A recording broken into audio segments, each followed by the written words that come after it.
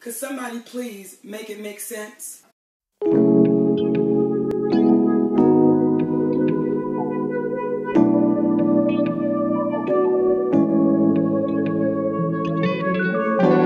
Hey everybody, welcome to A Pop of Culture. I am your host, the Esoteric and Facetious. Today we'll be discussing Encore, BET Presents The Encore, Season 1, Episode 4.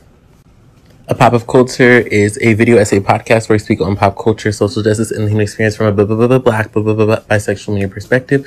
Everything, and I mean everything I say, should be taken with a grain of salt, as I'm simply a recent college grad with access to recording device and the internet.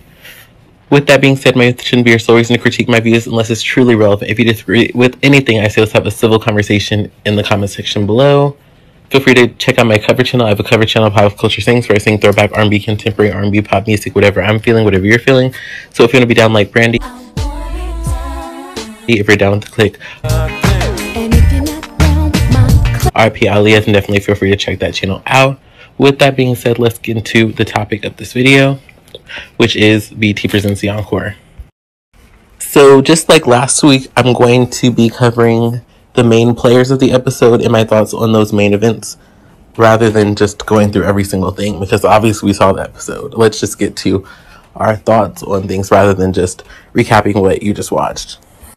So Aubrey, this episode, was all over the place. So if you haven't watched my videos, I have a playlist of my BET Presents The Encore recap / review / commentary, so definitely feel free to check those out. But if you watched the second one, I was very critical of Aubrey because I felt like she was trying to turn the women against Keely. And here's my thing, Keely is not beyond reproach, but I do feel Keely had good intentions when she was trying to keep the group together. Even though I agreed with Aubrey that the group should be two separate groups, I didn't like how Aubrey initiated division within the group alongside the twins, but then literally an episode later decided, hey, I want to gain the favor of the women again, so I'm going to be talking about us being a group, us being united, us all being equal, etc. in this Pinterest board conversation. I didn't like this because here's my thing. If you want the groups to be separate, let the groups be separate. If you want the women to be together on the tracks, let the women be together on the tracks. Because literally, even in this episode, she still wanted her and the twins to be on the Skeletons track. So it's confusing because it's like you have this Pinterest board about us all being together, us all being united. And now you're wanting to be with the twins on the Skeletons track and you're wanting 𝘎𝑪𝒃 to not be added. So here's my thing in this episode. I did not like the fact that Aubrey was not interacting with the twins once 𝘎𝑪𝒃 got added to Skeletons, because here's my thing. I do get, okay, she wanted to be on the track Skeletons with the sisters, but here's my thing. If you believe in yourself and you as a vocalist, you shouldn't be threatened by the fact that 𝘎𝑪𝒃 is being added. I feel like if you're a bomb vocalist, like you say you are, then having another great vocalist on the track is just going to make it more poppin'. Because that's my thing. I feel like if she believes her and the twins have the vocals where they need to, we know 𝘎𝑪𝒃 is the strongest singer. So I feel like her not wanting to share the spotlight makes me feel like she's intimidated by 𝘎𝑪𝒃. And I don't like that whole thing of, if I don't get my way, I'm not even going to interact. I'm not even going to, be involved. Now, I'm going to keep it fair, though. The rest of the women, like Lamisha, got to have their little fit where they didn't want to work and they got to be lazy. So I feel like if we're going to let Lamisha and them have their little fit where they don't get to work, then I feel like we have to be fair and we can't just act like Aubrey, well, Aubrey's being lazy this one time. Because I feel like Aubrey has kind of been doing a lot the whole time. Even though Aubrey kind of did, start with the division, I feel like Aubrey's been doing her work. So I kind of do feel like it is shady for them to act like, oh, well, we can't even trust her anymore. Like, we can't even, I feel like the way that they did her later on in the episode was dirty. But I didn't like Aubrey, like I said, trying to act all innocent when she was the one who started the division. Another thing that she does is she kind of talks to Elijah, the producer / songwriter, about how the twins are trying to dominate the process. And my thing is, I feel like she was trying to sow seeds of doubt within Elijah, where the twins are literally just doing their job. Like, they're people who write songs and produce, so they want to do that on the album because they have that talent. And that's my thing with the twins. The twins are open to other people singing the stuff.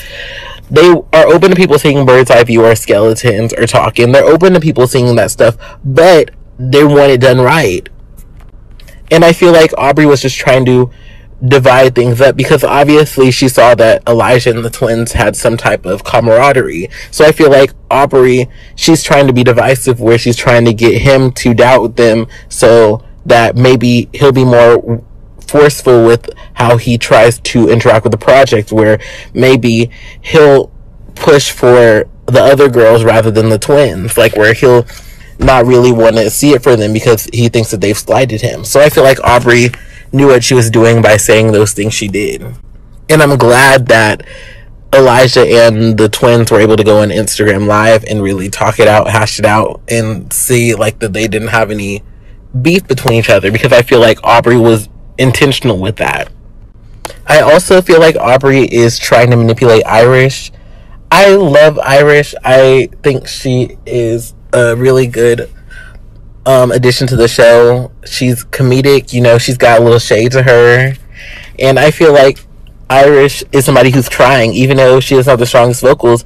She's trying, and I loved how she sounded on her solo when it was on Talkin', and I feel like her voice is there. She's just got to kind of work through it. And she even sung a cover on Instagram of He Is by Brandy from Full Moon, and I feel like her voice, I feel like she just has to really learn her voice again and figure out what she can do, like figure out like just, I feel like she just has to get back in the practice, and I think she can do some great things.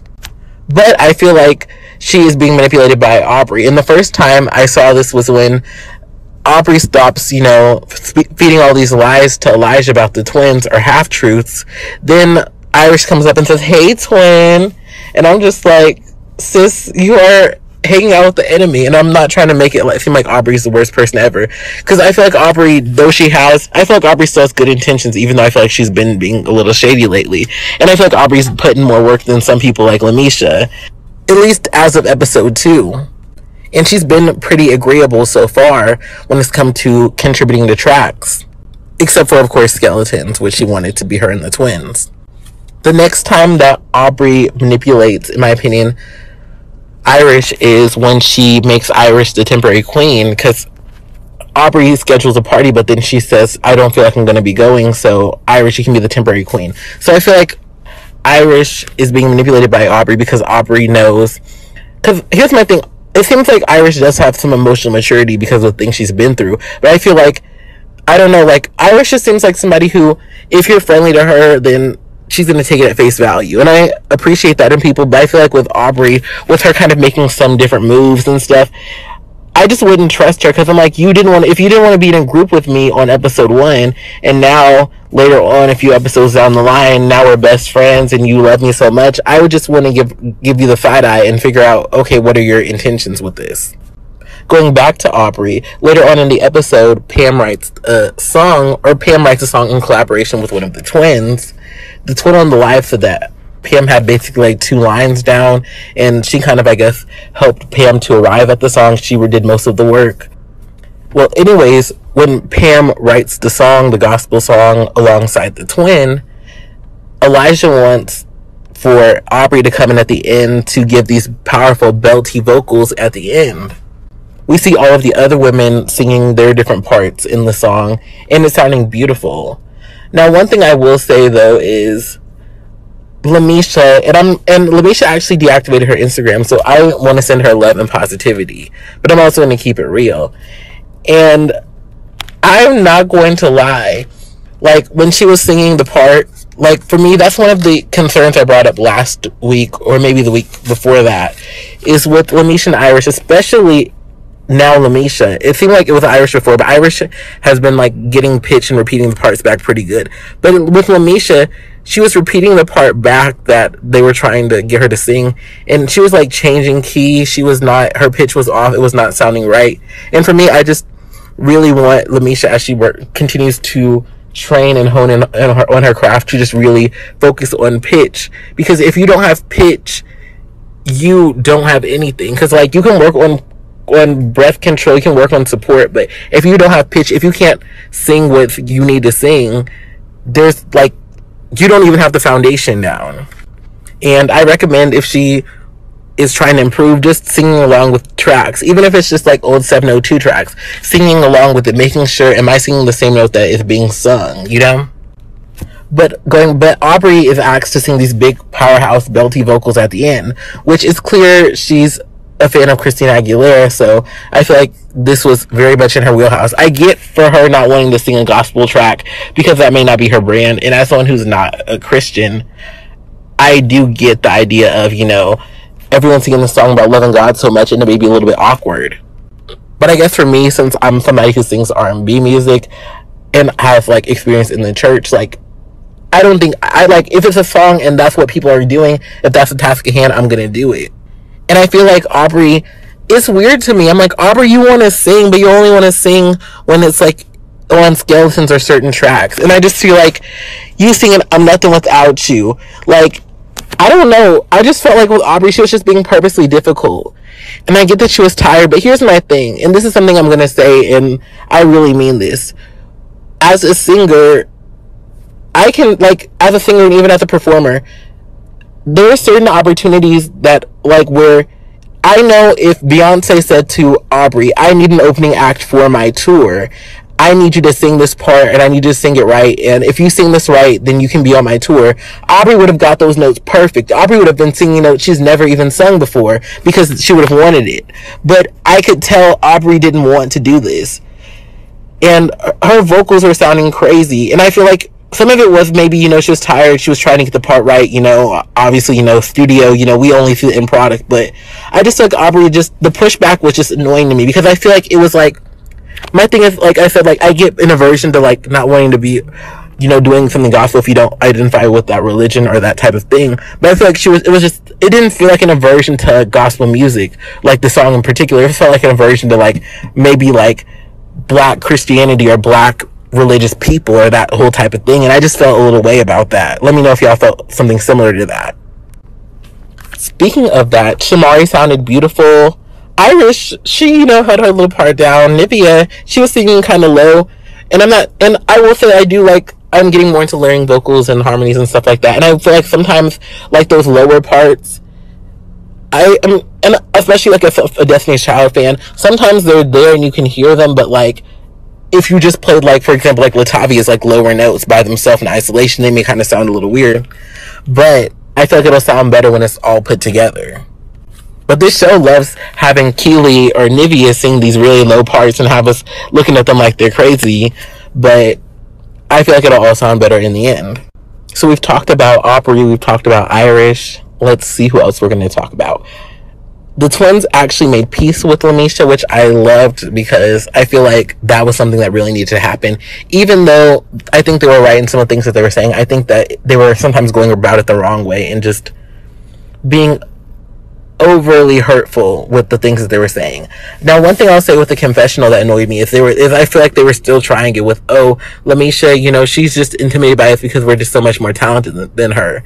And for me, that just kind of crossed the line, where I'm just like, I do think some people are like more objectively talented, like at things like singing and songwriting than other people, but I feel like things like talent are a kind of a gray area thing, where, like, for example, I think the twins right now are better singers than 𝘠𝑚esha, but even the twins themselves, like, I do think there's a part where it comes to talent where technique and being good at something aren't, like, I don't know how to describe it, but a great singer is not necessarily just someone who sounds good, but it's someone who can move you emotionally, who like can take it there. Like, for example, like Whitney Houston, like, she may not sing the live song the same every time, but every time it's going to be wonderful. And I feel like with the twins, they're talented vocally, they can lay a vocal.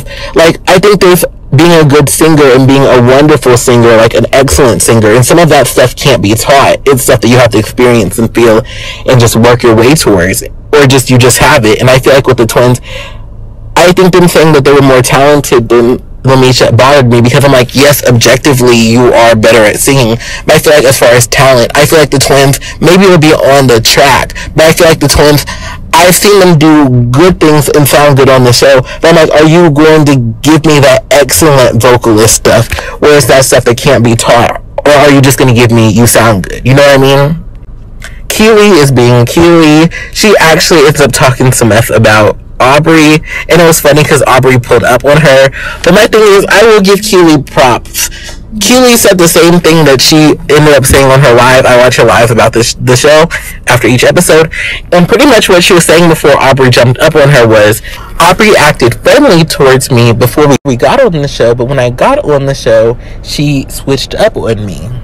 And I don't feel that warranted what Aubrey was giving her. I do think it's okay for Aubrey to check her for talking mess behind her back, but it's also like, I feel like somebody talking behind your back, we need to, like, you can clock them for talking about you behind your back, but we have to realize, okay, someone saying you left the toilet seat up is different from somebody saying that you cheated on your significant other. Those are different things, and I feel like Aubrey just came at her with 100%. I still feel like 𝘎𝑗 should be in the group. I'm hoping she does become a part of the group, because even though, you know, quote unquote creative director, all that stuff, and I think that obviously it seems like she's helping out Felicia and Fallon, you know, behind the scenes, and, you know, acting kind of like an assistant, a runner, as I said earlier. I don't think there's an issue with that, but I just feel like we wanted 𝘎𝑗 on the show because we wanted 3LW, Cheetah Girls. We wanted to see how our talent has evolved. I actually was watching some live performances from 3LW and the Cheetah Girls, and even if you look from 3LW to Cheetah Girls, it's clear that 𝘎𝑗's vocal ability grew a lot, and 𝘎𝑗 has been able to dance, so she's always been the one to, like, cut up the choreography, do really good with the choreography. But even in Cheetah Girls, like, her vocals really improved from 3LW, where if you listen to 3LW, it's mainly Adrian and Notori who were doing good on their debut album, and it was mainly 𝘎𝑗 just kind of supplementing here and there and doing the raps. So I want to see how 𝘎𝑗, just like the other performers, has grown. And I get her not wanting to be an artist, but I do feel like, if you don't want to be an artist, maybe not sign up for the show. So I'm hoping she becomes a part of the group, but who knows.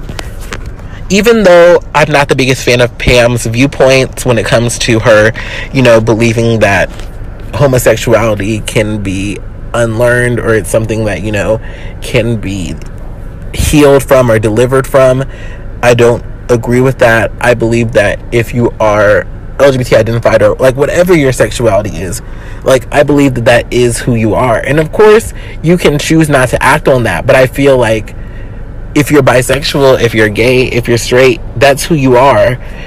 Like, a straight person could marry a gay person and play pretend for all they want, but that doesn't mean that that's who they want to be, even if that's what they're doing, and vice versa. A gay person could marry a straight person, and they can play all day, but they know in their heart what they want, and it's been shown that things like conversion therapy don't work. But to each their own. But going back to what I was saying, I like Pam, and the fact that Pam was actually willing to sit down and help to make the song, even though the twin helped it to really be what it was, alongside, I guess, other producers and stuff. I feel like having that initiative and having that drive of, hey, this is something I'm kind of here, and this is kind of what I'm doing, I give her credit for that, and I'm glad that the other women other than Aubrey were able to hop on the track and really make it something, because that's my thing. Sometimes you can have the vision, but, like, especially like as a singer, sometimes you can have the vision, but I think, like, with the group, it's great to see you may have that vision, you maybe have that little thing that you're humming, but to see other people kind of help you to get to the finish line, I think that's something that's really motivational. If you're not familiar with Taylor Swift, on her 1989, the deluxe edition, she has these voice memos, and on those voice memos, there's one of them where she talks about how there was like a lyric she thought of and how that turned into a song, and one of them, somebody else had like a beat or something, that, and then she asked them, hey, can I have that? I have a song that I'm thinking of.